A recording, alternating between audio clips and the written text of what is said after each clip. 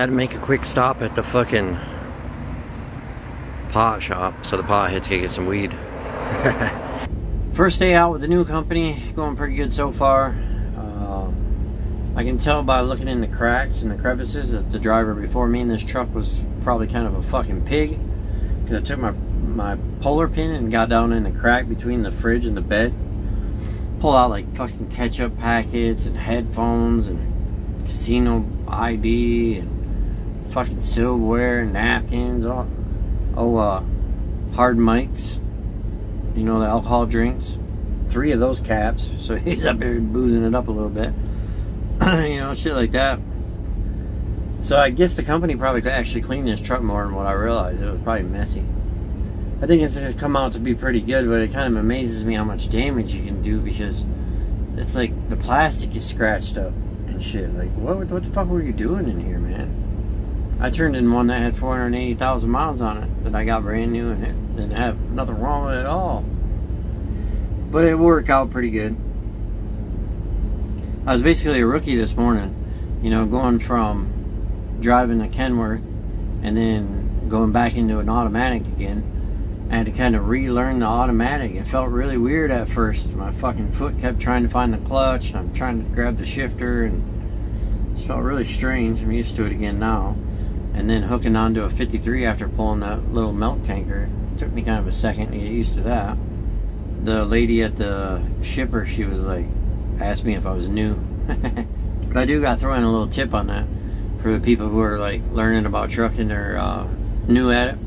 You always got to make sure you check the shit out of your paperwork. Like, generally they're going to pick up a load, you're going to give them your pickup number, and then when you get your paperwork, you're going to double check the address is the same address that your dispatcher gave you, and then you're going to check your trailer number is the same, and you're going to check your seal, right? Well, with this load right here, when I got the paperwork, it had multiple stops, like 6 or 7 addresses in there, but none of them were the address that I'm told to go to, right? So what that means is that I'm taking this to a warehouse, and then they're gonna go deliver it to the 7 different addresses. You don't want to be clear the fuck out in Iowa and find out you grabbed the wrong load. I did that once in my first year trucking. I grabbed the wrong load, and I drove about 4 hours with it before they figured out I had the wrong one. And the only reason they figured it out is because the next driver came to grab his load. His load wasn't there, and they realized I had his load. It sucked. I had to turn back around with it. It was paper logs back then, so I had to just run it anyway. So I lost 8 hours, because 4 hours there and 4 hours back, and then I still had to run my other load. It sucked. But I thought it was interesting when he called me that they don't got no trackers on this truck. This is the first fucking trucking company I've worked for in, damn, probably 10 years or maybe even longer, that doesn't have any trackers on their truck. They don't know where the fuck I'm at. It's like old school trucking. It's awesome, because I'm doing my logbook on my phone. The truck does 72, so that's cool.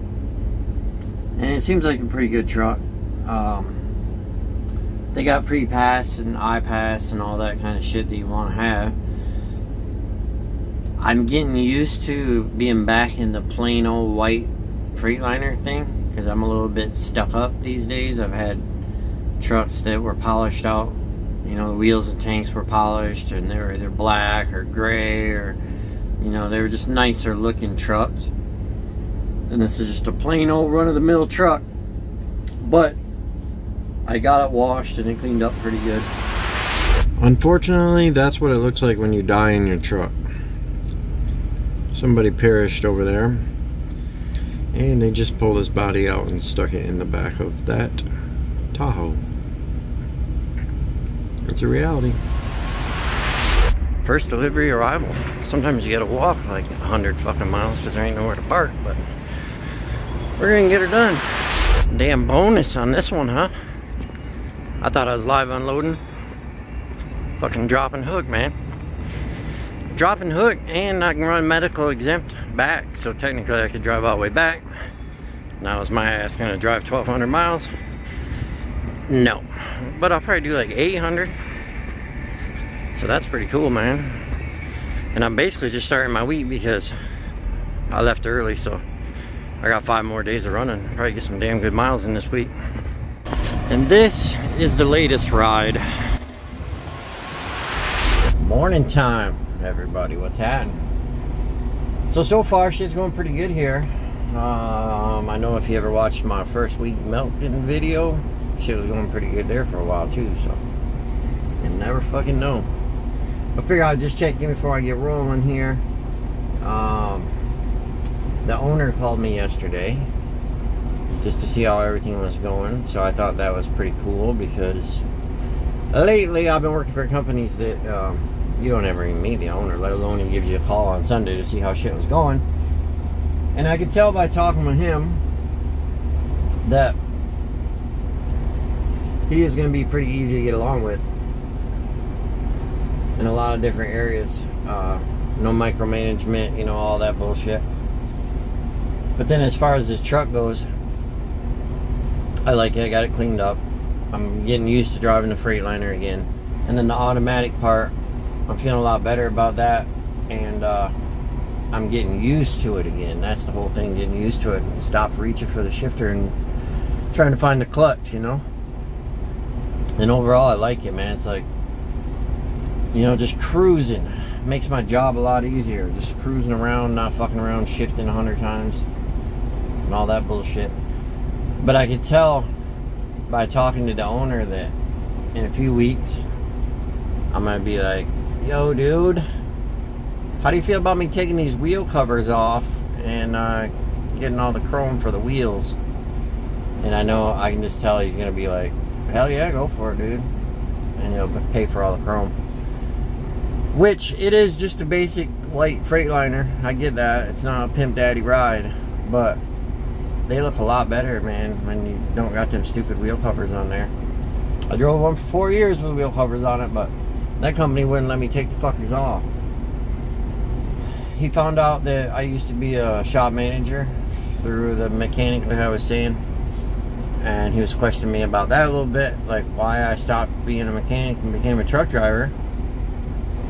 Because I guess in a roundabout way, the more I got to thinking about it, that is kind of some wasted talent, I guess, really. You know, driving the truck versus all the shit I know about the trucks. So he actually offered me a fucking job as a mechanic. And he told me, like, if I ever wanted to get out of trucking and change my mind, then let him know and give me a job as a mechanic.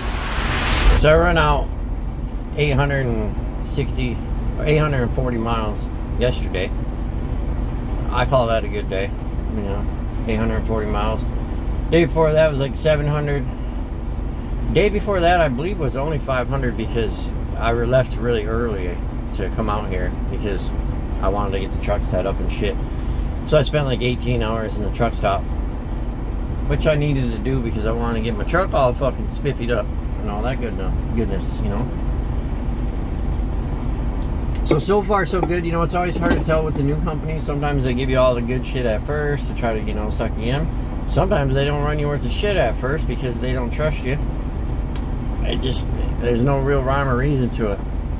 Every company is a little different, you know. But I do believe these guys got the miles. I passed some of their trucks going out, about 4, which they only got 18 or 20 trucks. So I was kind of thinking they got a lot of freight going out that way. And this medical exempt shit. So I'll probably have an over 4,000 mile week for sure. I'm just not sure how far over 4,000. But I won't, you know, on a regular basis because I got the home Friday and out Monday deal going on right now. Keep everybody happy. So with that said, it certainly was sad about that guy dying in the truck stop. I will say that. I don't know. I woke up the next morning and looked over at the truck and just thought, man, that's fucked up. I've seen it before. One of my friends, his grandpa, back in the day, came up missing out on the road, you know, before we had cell phones and GPS and trackers and all that shit. And it was like fucking 2 weeks later, finally, someone realized this truck had been sitting there too long and got a hold of somebody or whatever, and they figured out where he was at, right? Well, he had died in the truck, and he was in there for like 2 weeks. So you can imagine how that was. They went and got him out, you know, the corner. But the truck has to be recovered. So my friend Matt asked me if I would take him out. So I drove him out, and he drove it back. And I tell you what, dude, that fucked Matt up, really. I mean, first of all, that fucking truck stunk bad. I mean, really fucking bad. The decomposing body in the fucker. We opened the door, because at first I was going to drive it back, because it was his grandpa, you know. I just thought it'd be better if I drove it back. He was kind of arguing with me a little bit, like, no, it was my grandpa's truck, I'm driving the fucker back, you know, because his grandpa willed him the truck, so it was going to be his truck. Well, we opened the door on that, and I was like, fuck, no, I can't drive that fucker back, dude. He drove that shit back, and I tell you what, in all honesty, he was never the same after that. And then that poor guy had so many tragedies. He ended up killing some people out in the rig later on and going to prison for it. And just a fucked up life. But yeah, that shit happened. It's amazing what a 45-minute nap will do for you. And before people get carried away, it's hands-free activated on my phone, and my phone is in a mountain. So as far as I know, it's legal. So you can't be all, oh, he's recording while he's driving. This is how it is and how it's gonna be.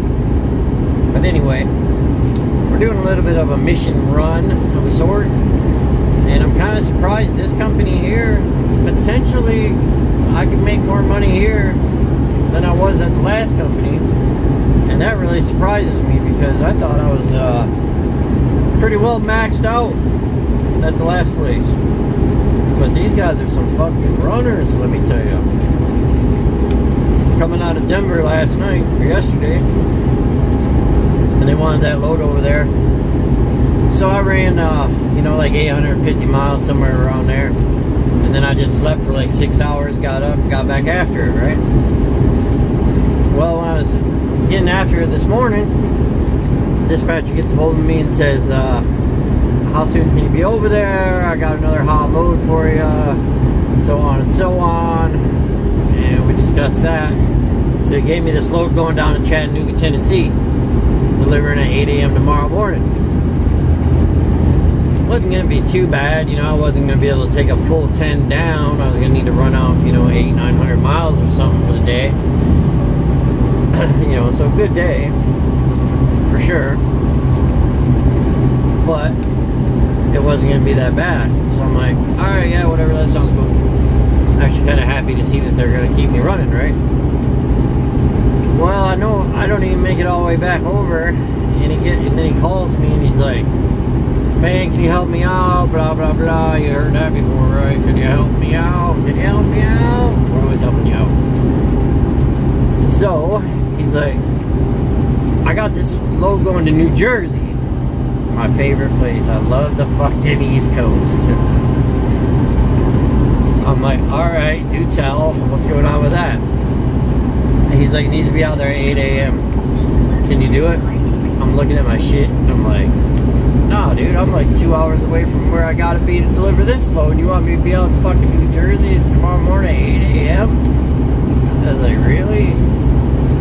And he's like, oh, you know, it's a hot load, all that dispatcher shit. Well, he's talking, I'm kind of doing the figuring in my head, and I'm realizing, like, damn, I actually could probably get pretty fucking close to that. I could make it out there at 8 a.m. But I'm also thinking, like, I'm new here, and I don't want this dude to get in the habit of me being the fucking guy he calls up, you know, run these miracle loads, right? So he says, alright, you know, what time do you think you can get it out there? I said, noon. And he's like, noon? That's the best you can do? Yeah, probably noon. He's like, can you do like 10 or 11 in the morning, you know, because they want it there at 8. Like, yeah, I could do 10 or 11 in the morning. He's like, alright, cool, great, man, you know, I mean, the sooner the better, and all that shit, right? So we get off the phone, and I realize, Well, first he gave me the option if I wanted to do the New Jersey or just go ahead and keep the Chattanooga. But when I got off the phone, I realized, like, damn, that really ain't that bad, you know, like, I don't know, I'm gonna have to run $800 or $900 out today, you know, but, I'll still be able to sleep like 6 hours tonight. I don't sleep much more than that anyway. So, I'll probably get there about 9:30, to be fair. Not to push it, I mean, I could be there at 8, of course, I'm running on medical exempt, but I do like to sleep a little bit, you know. Well, then, supposedly the bonus on that, he was saying, is like, then you can get back Thursday afternoon, you know, because my scheduled days off are Friday, get back Friday, have Saturday, Sunday off, go on Monday. So I'm assuming he's saying I'm going to have Friday, Saturday, and Sunday off, which I don't know if I buy that whole thing, because come tomorrow, oh, and this is a turn and burn, drop and hook, coming back. So, come tomorrow, when he realizes that I'm going to be back, and he can still run me on Thursday and Friday, he's more than likely going to call me and be like, hey, did you want to stay out a couple more days? And I'm going to say, fuck yeah, why not, man? I'm out here and make money. As long as I get home, you know, I got Saturday and Sunday off. Because if I just go back on Thursday, it's going to give me somewhere around 3,600 miles. That's not a bad week, right? If I run a couple more days, obviously that's going to put me up into the, you know, 4,500 mile range. So that'd be a damn good week. So either way, it works for me. But I will say that I would much rather do this fucking New Jersey than that Chattanooga, because when you go down to Chattanooga from Michigan, you got to go down 31 through Indianapolis, and then from Indianapolis down to Louisville is quite a bit of traffic and shit. Then you got Louisville, and then from Louisville to Nashville, quite a bit of traffic and shit. And then you got Nashville's got a fuck ton of traffic in it, and then Nashville over to Chattanooga is just a fucking 2-lane, you know, interstate, but still a lot of traffic. So it's kind of not that smooth, you know. It's not the end of the world, but it's not that smooth. Well, if you run out to New Jersey from Michigan, it's fucking turnpike all the way out. I'm on the turnpike right now. It's just straight fucking hammer down on the turnpike. And I'm delivering like right off the turnpike. Drop, rehook another medical exempt load so I can balls to the wall back. So ultimately it worked out pretty damn good. Well, I guess I'm going home, huh? Went out to New Jersey and delivered my load. And I am going to be back tomorrow morning, which will be Thursday morning. And I guess I'm going home because that's what he said yesterday, that I can get back Thursday afternoon. I don't know if his calculator's working correctly, because I don't even have to really use the medical exempt, and I'll be back tomorrow morning. But it is what it is, right? So I'll have 3,700 miles, something like that, on by the time I get back tomorrow morning, if I ever get out of this fucking traffic jam right here. And that's good enough, I guess. I'm kind of surprised because I technically don't go home until Friday. So I kind of figured they would just run me as much as they could. But I will tell him tomorrow that being I got home so early on Thursday, I'll be fine with going out Sunday. And that'll make a nice start to next week, right? So I got another little trucker tip, you know, because I always got my fucking know-it-all trucker tips. That an old guy told me like 20 years ago that made a world of difference in my career. So yesterday, you know, he wanted me to hot run that load out there. And it was a hot load. He wasn't bullshitting, because when I got there, they were waiting on it, and the guy was happy to see it. But they wanted it there at 8 a.m. I ended up getting it there at 10 a.m. which was discussed because when he asked me if I could do it, I told him I could get it there by 11. But if I would have got it there by 8, I would only slept like 4 hours last night. And I decided that I didn't want to do all that cowboy shit because I ran like 800 miles, over 800 miles, and then shut down and slept for 6 hours, which I thought was pretty fair. Got it out there at 10 o'clock. So yes, there is a point to my rambling. 20 years ago, I used to get my fucking self all worked up, you know, and I'm assuming probably newer people do the same shit, because when we are at work, we want to do our best and we want to do what they want us to do and do our job correctly and all that sort of stuff, right? Most of us do. Some people don't give a fuck. So when I was younger and they would sign me like these loads or whatever, I would run through the night. You know, it was all paper logs back then. I'd run through the night, I'd do all this crazy shit, and it was day in, day out, because the bottom line is, generally, there's always going to be a fucking hot load, you know? Every day of every month of every fucking year, there's always going to be a hot load. And I remember rolling into ABC Warehouse to deliver this load, and I'd slept like 2 hours and ran like a fucking shit ton of miles. And was having trouble backing up because I was tired as hell. And this guy in his 60s, I believe, was pretty wise, and he could see that the young man was running pretty hard. So he came over and talked to me, and I told him what was going on. And he just looked at me and said, the way I look at it, and the way I tell my dispatchers, is the load's gonna fucking get there when the load fucking gets there. So I kind of live by that rule to an extent. You know, I don't stop and go into fucking Denny's and, you know, get food and fucking take a 10-hour break. Or, I mean, if you're on regular logs, you gotta take a 10-hour break, but I don't take a 12-hour break or whatever. You know, I don't fuck around. I do my best. But they seem to be pretty happy with it. So we are gonna fucking meander our way on back home. Yeah, so you can send truck drivers to trucking school, but you can't make them learn common sense, now can you? See how we're all lined up here? You see this truck down here?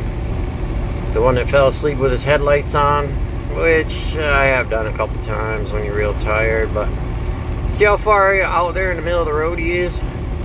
Well, how the fuck is the guy next to him gonna get out when he wants to get out?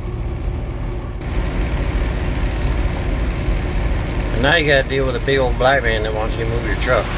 So last week was a pretty good week for the first start of the company. I ended up with 3,800 miles on. That fucking sun is bright. Beautiful day up here today. And I ended up getting back on Thursday. So Thursday, Friday, and Saturday off. I'm gonna head back out on Sunday, and we'll do her again.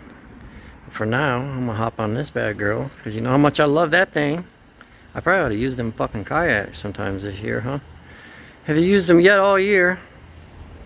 And we're gonna go meet up with some people and go for a bike ride. Had to make a quick stop at the fucking pot shop so the potheads could get some weed. It's kind of fucked up because when I was a youngster, I used to go to jail for this shit. Seems like after the stop at the dispensary, everyone got hungry all of a sudden. So now we're eating Mexican. Imagine it.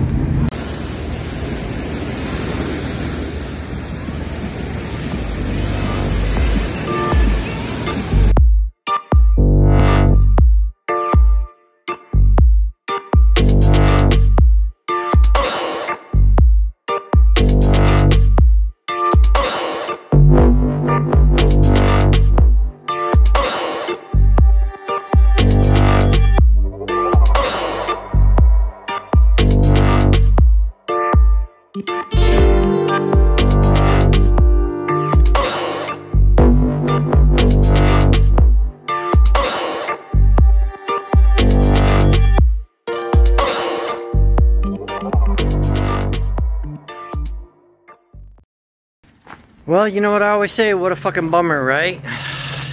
The party's over. Now we gotta go back and be a grown up and do our job. I was supposed to go fucking kayaking this afternoon, and everybody bailed out. They said it wasn't a nice day. It's fucking 82 degrees. What a bunch of idiots, huh? I went shopping, bought me some clothes, man. And now I'm gonna go home and fucking chillax for a little while. Then we're gonna go to work, because I'm actually alright with work. A lot of people are like, ah, fucking work, blah, blah, blah, right? Well, that's how you get shit, when you don't be broke. So we'll do that.